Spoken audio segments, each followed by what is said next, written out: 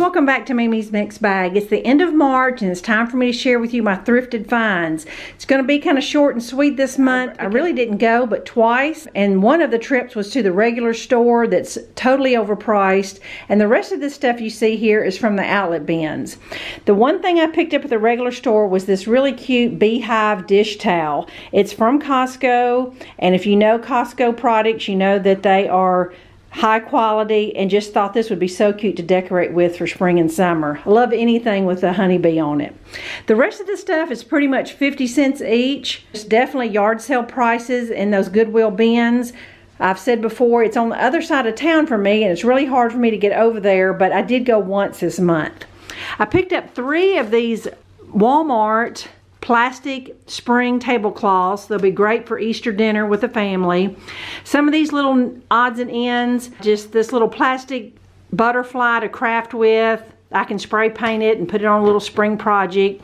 This was just something that I think originally from Dollar Tree. You can get a whole pack of them, but I just needed one of these for spots of paint instead of having to throw away a paper plate every time.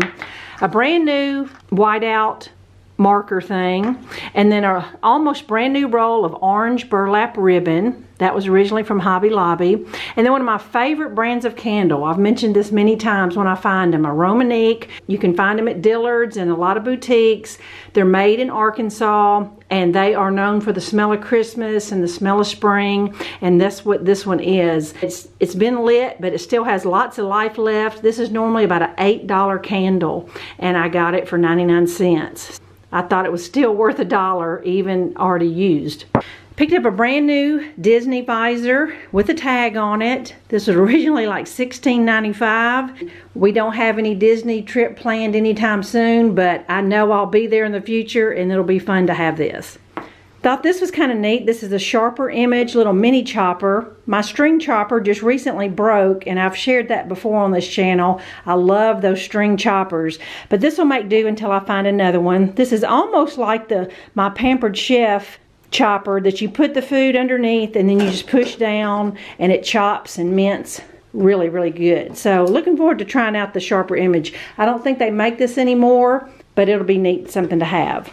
This was something from the Dollar Tree, but I got it for less than 50 cents for my granddaughter. It's where you take the lid off and the little paper inside, and you can use that as a template, and I can cut her a piece of paper and she can design her daddy a travel coffee mug for Father's Day. I thought that would be something fun she could do on an afternoon she's here.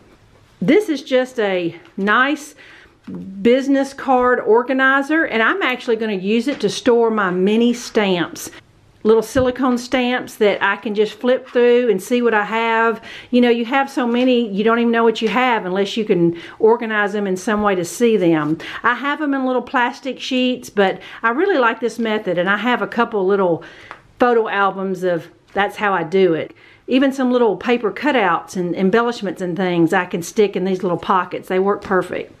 Now this right here was just a bag of, probably made those corn husk dolls, and I thought it would be, since it was a brand new pack and had a bunch, I'm gonna make some kind of fun fall wreath with those, and that'll just be perfect for a fall wreath. And who knows, I may even use this embroidery hoop to make it. You either find these all the time or you never can find them, and my stash was pretty low on these embroidery hoops. You can do all kinds of wreath bases and crafts with this, so I just picked it up. I'm sure it was less than 50 cents. And you can't have too many of these. They break when you least expect it. Just a brand new sprayer for my garden hose. And over here what I found was from Hobby Lobby. It was originally $5, which was still a great buy. One of these craft kits, bunny mask kits. Someone had wrote a note on here that they had used 8 of them, but there were 16 left. And it was from 2019, so they probably are carrying this again. My granddaughter is invited to a fun little Easter egg hunt this weekend, and there's 16 left, and you just tie the little elastic on there and all kinds of fun little stickers to go on the mask, or you can just leave it as is. I thought that would be fun for the little ones to wear, tear up, whatever they're going to do with it. Couldn't beat that for 50 cents. And last but not least was my prize item for the month. If I would have found these in the store, they would have probably been $15 or $20, no joke. But I got them in the bin store. This is one of those things where I don't know why this would not have been in the regular store. I got, according to my receipt, I paid $4.95. I think they'll look great in my dining room. My curtain rod is black and my light fixture is black. I'm gonna hang one up on the wall and show you what I have in mind.